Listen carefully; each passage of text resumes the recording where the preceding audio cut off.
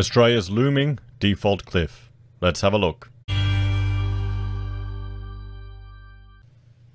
Hello everyone, Florian.Heise here, and welcome to another episode of HeiseSays. Grab your stein of coffee and let's have a look at this article written by Alan Kohler in the Australian Business Review, discussing the looming default cliff, as he calls it. Now, we've had previous articles and evidence that we've looked at where most startling was the lack of business closures. Now, one website you can go to, and I will just bring it up here because I should have been planned, ASIC insolvency notices. Okay, you can type it into Google and you can see all of the insolvency notices of businesses. We can do a search and, well, it usually... Oh, okay, it's very fast today. Fantastic. One time I look at it live and it goes in an instant. But you can see all of the businesses that have gone under. Now, there's a certain number of businesses that go under, and, well, at the moment, not surprisingly, it's about half. There were some people concerned. There were predictions from insolvency practitioners, accountants, and their professional bodies that there wouldn't be enough professionals to deal with the number of insolvencies that would occur with the impact on the economy. But, well, that hasn't materialized. 50% less, roughly, number of insolvencies. So let's have a look at this. Let's have a look at Alan's take and what he's going to share with us. So, the key thing now, apart from getting Victoria back on its feet, is to ensure the pandemic doesn't turn into a financial crisis. Well, do you think that's even possible? Do you think it's even possible? This will be interesting to see how. I don't know. I don't know. This should be consuming every waking moment of the national leadership. It should not be all-consuming, but bipartisan.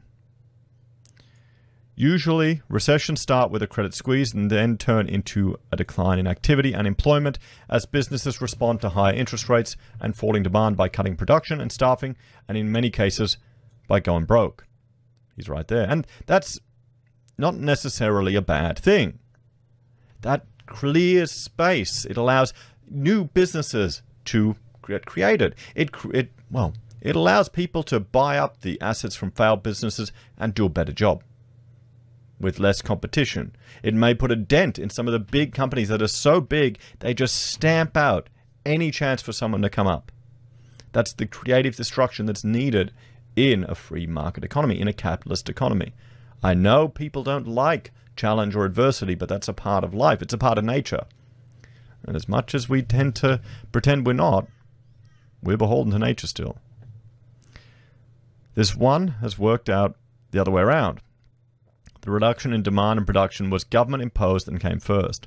Loan defaults and bankruptcies were wisely postponed by loan repayment deferrals, income support, and temporary suspension of the prohibition on trading while insolvent. I am not a fan of that, but I understand why they did it, but it scares me. That's one of the reasons why I'm not taking advantage of the home builder grant to do our renovations. I want to make sure that enough time has passed so all the dodgy characters have been weeded out. Even if the builder you go with, if he's fine, that could be all good. But what about if his subby goes under? Or another subby, or halfway through a job? I guess maybe I'm just too paranoid, everyone, as an architect. All of these things have an arbitrary endpoint starting next month. As things stand, the temporary lift of the ban on trading while insolvent is due to end on September 27, and loan repayment deferrals were due to end at the same time but have been extended up to a point. Last month's statement on the matter from the Australian Banking Association said customers who can restart paying their loans will be required to do so. But those with reduced incomes and ongoing financial difficulties due to the pandemic will be contacted as they approach the end of their deferral period to ensure that wherever possible they can return to payments through a restructure or variation to their loan. See, I suspect the bank's going to start rolling out other mechanisms to keep people going. We'll restructure your loan, but you have to sell. You need to get out. That's what I think will happen. You'll hear stories about people getting a tap on the shoulder. Maybe they'll let people go interest only for a period just to keep them in there a bit longer. Well, we'll have to see. We'll have to see. Maybe the banks will just, pay off half the loan for people. Why not? Hey, it's clown world. Anything can happen. Anything can happen. How the banks decide who to contact and how they'll decide whether repayments can start isn't clear. If an impecunious customer gets the nod, it's an extra 4 months, but it will be provided to those who genuinely need some extra time. So perhaps we've seen articles where professionals have taken the advantage of these loan holidays, these extensions. Maybe they're just building up a cash reserve to have an emergency fund. It could be. It could be. So even assuming the banks do contact all the right people and then err on the side of leniency, reminder notices will start going out in February and loans will be 90 days past due in May. And this is what I've been saying, that we're going to start seeing the ramifications of this next year. I was thinking March, but May is 90 days. And this is, arrears rates, guys. We can see here, this is all data. But you can see just how many people are 90 days due and then 150 days due. Look at WA and NT. This is 2019. They seem to have stopped publishing detailed information about how many people are deferring repayments and how big their loans are, beyond saying it's more than 800,000. The average mortgage is about 467,000, which suggests 373 billion worth of loans are on suspension. That's just crazy. Job Seeker. The Job Seeker coronavirus supplement goes to 1.6 million people and will be cut from 550 per fortnight to 250 on September 24, and then to 0 on December 31. That is, unemployed people on the dole are set to go back to living on $40 a day from January 1. On September 28, the JobKeeper payment will be cut from $1,500 per fortnight to $1,200, and cut again to $1,000 on January 4, and then to 0 on March 28. Figures from the Treasury show that 728,640 organizations have enrolled for the JobKeeper scheme, covering around 4.7 million employees, or 35% of the workforce. Now, what's interesting is we don't see how many of those businesses that are receiving JobKeeper now don't actually need it, because of the mechanism of how they rolled it out. Meanwhile, the temporary amendment to the Corporations Act, allowing directors to trade while insolvent and ignoring letters of demands, ends the day before the first JobKeeper cut. There has been no word from the government about extending it. This is the one that really worries me the most. Because I've issued letters of demand. I've gone through processes of clients who've stiffed me on money. Anyone in the construction game knows how hard it is to get paid sometimes. It's different. If you're an employee, you probably may not have experienced it, getting paid every week.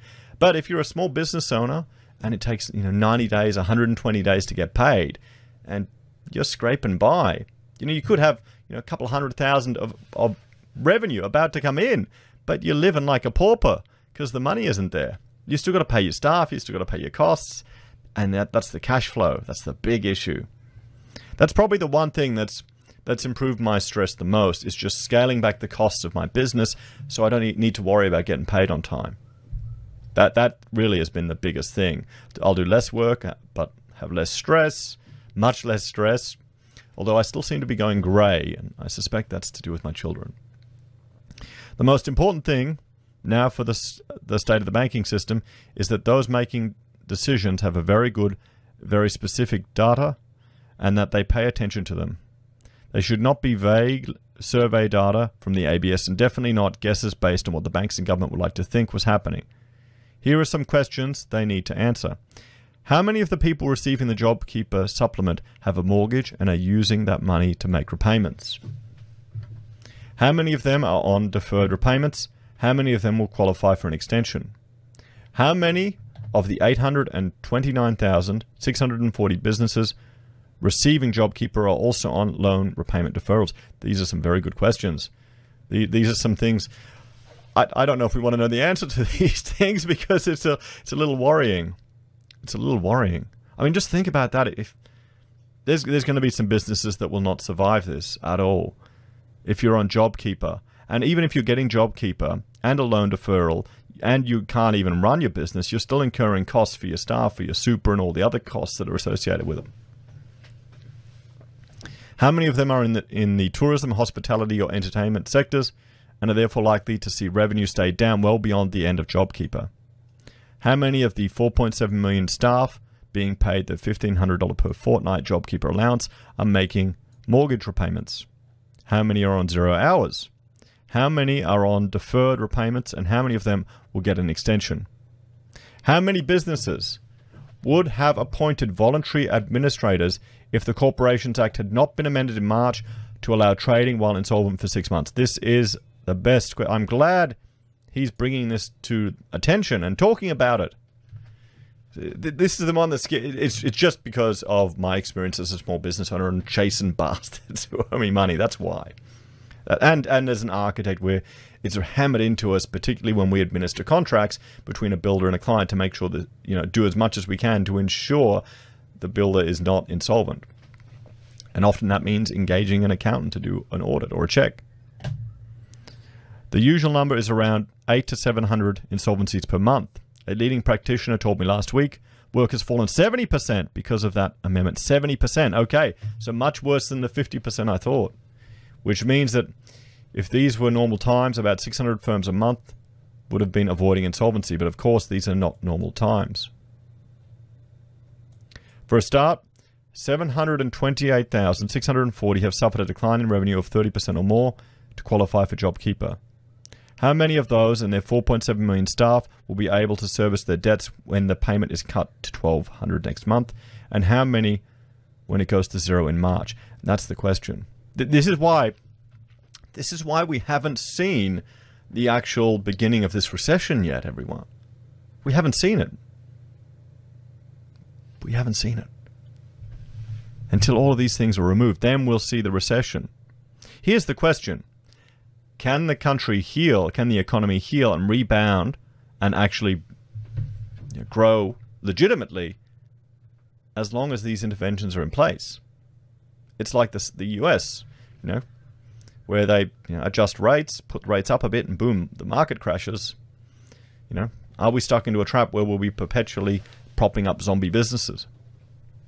Last week, the Reserve Bank of Australia published a research discussion paper titled "How Risky is Australian Household Debt?"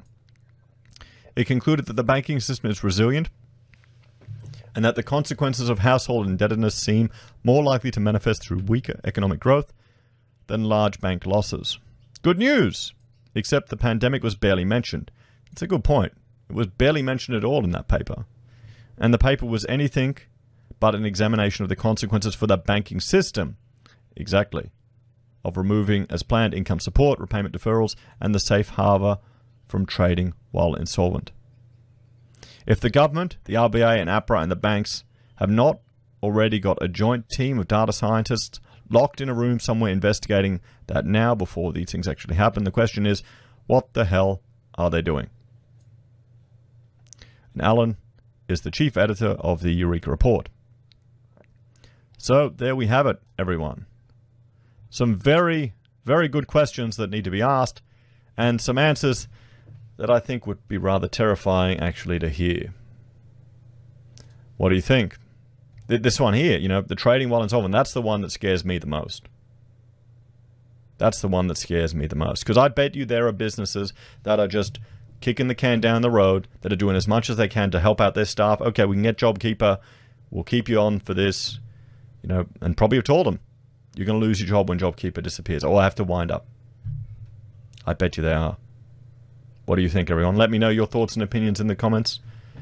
And do you think we'll start seeing the recession this year? Or will we really start seeing the impact of the recession when people start defaulting on their mortgages next year?